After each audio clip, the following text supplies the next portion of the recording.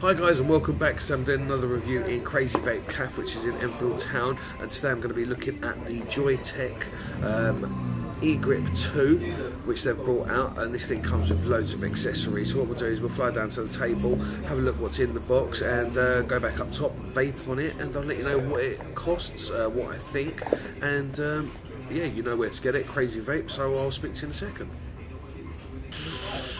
Okay guys, so this is the Joyetech Egrip2. This is the box and it comes in, as it says, new firmware version 4.03, and it comes with the notch coil, or one notch coil in there as well. Nice looking box, nice looking unit on there. Joyetech on the other side, Egrip2, and then a few specs. Just get that in view for you. So as you can see, it comes with a good few parts, and then it comes in black, grey, gold, reds, whites and silver. So these are a few specs on the back. As you see, it's an 80 watts and it comes in a range of colours. You've got lots of things in here. So you've got the warranty card, you've got the manual, USB charger, atomizer adapter, 2 mouthpieces. You've got RBA section, and it comes with a Clapton and SS316 coil and a notch coil just there. So this is going to be like a mouth to lung hit. Let's open the box. So straight off is the unit. As you can see, this one is in black. We'll come back to the unit in a second. Let's just see what's in the box. So as you can see, that's the user manual, fairly detailed, just in there. Loads of bits for you, lots of options, lots of things that you can change on the unit, like changing its LED colours and stuff like that. Warranty card, and then just a little brief attention card on how to actually change the coil, or fill up the coil and leave it standing for about 5 minutes or so, just so it can soak in, and it gives you a little card just there. What else do we have? Empty all this stuff out, I think. So this is the USB cable, standard USB cable, and these are the parts that come with it. So this is the RBA section just here, fairly easy to change. I'm not sure how it will be to actually build a new coil for it. That'd be interesting, so that'd be a whole new video, I think, on how to rebuild that. But as I said, this is just a first look. This is the adapter piece. You can actually take your top piece off of there, and then slide that one in and screw it down, and then that would be your so you can put an RDA on there, or whatever you fancy really, a new tank, dripper, anything like that. So it gives you that option there.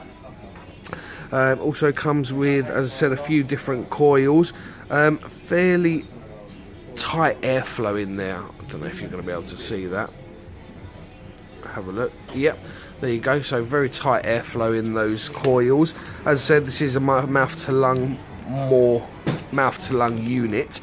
So these are the bits that come in the actual kit. So you've got quite a few bits here. It comes with the additional drip tip, which is just there. It's going to be a lot smaller compared to the one that's on there. I know it's in black and it's very hard to see, but that's the drip tip just there. That's just rolling off the table now. Then you've got 3 coils that it comes with as well. And if you just look at the bottom there, I can hold them up all together, you'll be able to see that. I will get that in shot. There you go. You can see the different airflows on how big they are or how small they are. So yeah, I mean, the coils would be a more direct mouth to lung, but you would be able to get a lung hit out of obviously the bigger coil just there. I don't know what that is there. Let's just try and have a look. Let me take it off screen. So that is the SS316 coil. That's the one with the bigger airflow. So those are the coils that it comes with as well. You've actually got the airflow ring around the top piece. So if you it's just got a little bit of movement, and that'll shut off your airflow and then open it up, but you're not able to see, so I can't actually show you any difference to know whether the airflow is open or closed. But that's the unit. So what I will do is put a coil in here, and then we'll go back up top and I will vape on it and let you know what I think. Okay, so we had a quick look at the Egrip2.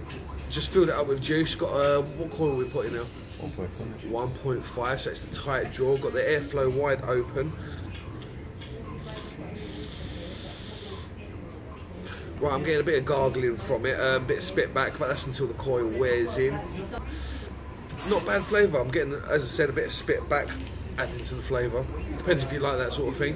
But no, not a bad unit, and quite a pretty unit as well. Feels nice in the hand. Good quality, 21 milliamp, 2100 milliamp battery, so it'll last you quite a bit of time, especially on these coils.